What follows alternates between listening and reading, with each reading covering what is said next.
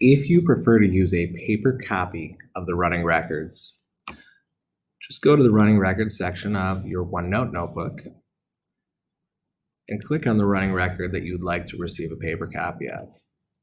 At this point, you'll be able to find the link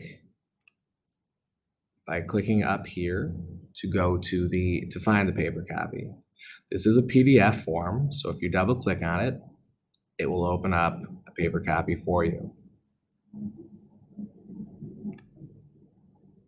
Now, if you click on the three dots up in the top right-hand corner, you can go to print, and it will allow you to find all your printers within the building so that you can get a paper copy.